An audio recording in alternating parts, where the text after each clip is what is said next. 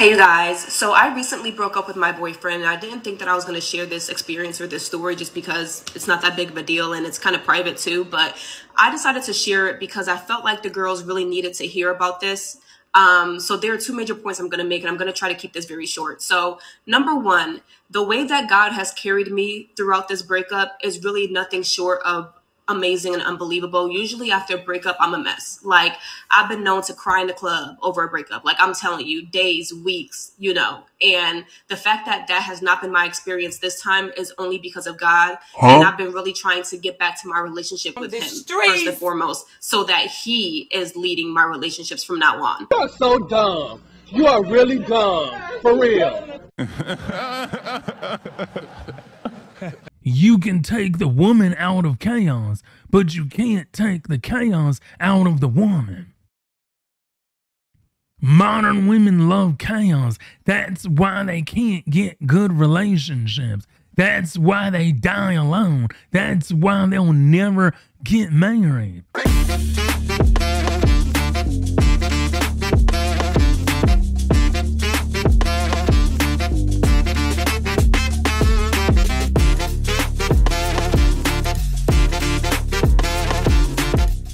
What's going on, everybody, and welcome back to another video. Don't forget, hit that like button, subscribe to the channel, tickle that notification bell that will let you know every time I upload content. You know what we're going to do first and foremost, y'all. Say it with me. What are we going to do? We're going to roll that clip. Number two is I feel like a lot of times when we all see these breakup stories, especially coming from the woman's perspective, it's always like this horror story, like, the stuff that she's been through and what he put her through and all the stuff that she put up with. And we all look at her like, girl, why was you in that relationship? Like, why did you stay? But when I tell you guys that that's not my experience at all, like, it just wasn't. My ex was a great guy. Like, even after we broke up, still sending me flowers to my apartment, like just a great guy, but for somebody else. And we didn't break up because of anything that he did to me, anything that I found out or anything that I did to him. We literally broke up because just of small things that led me to understand that this was not my husband. And so I needed to make room for my husband by exiting that relationship. But I'm telling you, the way that he treated me within this relationship was so good. He's raised my standard. And you guys know that my standards are already high to begin with. But my ex treated me so well in our relationship that it was like, if the next guy, he's made it harder for the next guy. Because if the next guy isn't coming like my ex or better, then off the rip, you can get to step in. What? I find a lot of women are in this situation. They get with a guy, he's good, he's awesome, nothing's wrong, but he's just not good enough to marry. What is it about women that you don't want to marry? And I've heard this from multiple women. Women always say, yeah, he was a great guy. He was a perfect guy. He was an awesome guy. He was great, but I just felt something was missing and we didn't get married. There's always something missing.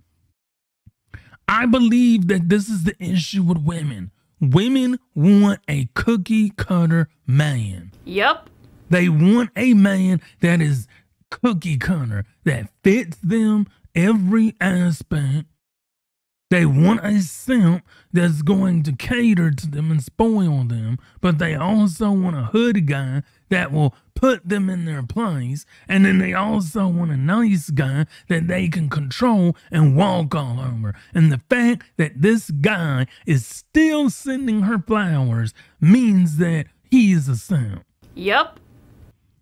He became a simp. But if this guy was so good and this guy was so perfect and this was the guy that you looked at and said, I want to be with him, why didn't you marry him? Got him. We fucking got him. Listening to a woman like this will get you single. You don't need to listen to a woman who can't keep a man. This is a woman who cannot keep a man. This is a woman who A, doesn't know what she wants, B, doesn't even know what a good relationship is because she had one and left it.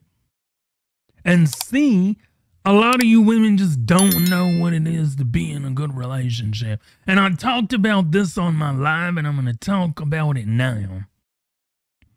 A lot of women have been in broken relationships, whether they've been growing up in traumatized homes, whether they grew up without a father, they grew up with a single mother, they grew up without a parental figure in their lives. And you have to understand that how you are raised determines what your relationships are going to be like later on in life. So you take, for instance, a woman that's been through trauma, gets out into the world, goes through more trauma, goes through trauma in a relationship. They're going to expect trauma. They're not going to expect anything to go good. They're going to expect things to go bad. A lot of women love chaos. They love being yelled at. They love being taken advantage of. They love to be with a man that they can control. They love arguing. They love belittling a man, dominating a man, controlling a man, because that's what they're used to. That's what they're used to. And when you take a woman that's been in chaos, been in confusion, been in delusion her whole life, and then give her a good relationship, she's going to reject it because that's not what she wants. Modern women love chaos.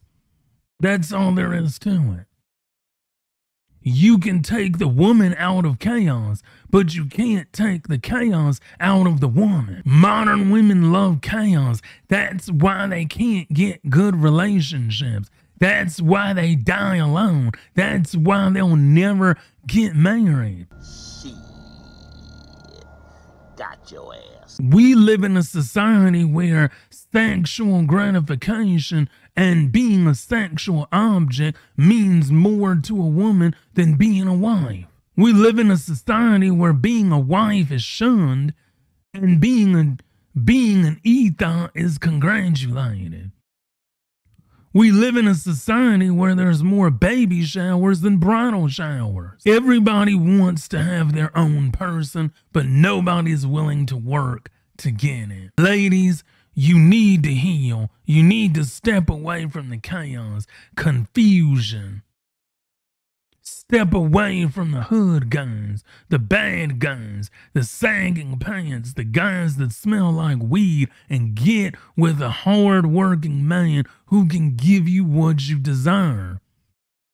But in order to do that, you have to stop listening to women like this. Start listening to men. We control the access to marriage, not you. So why would you listen to yourself, tell yourself about how to marry a man? It's not going to work.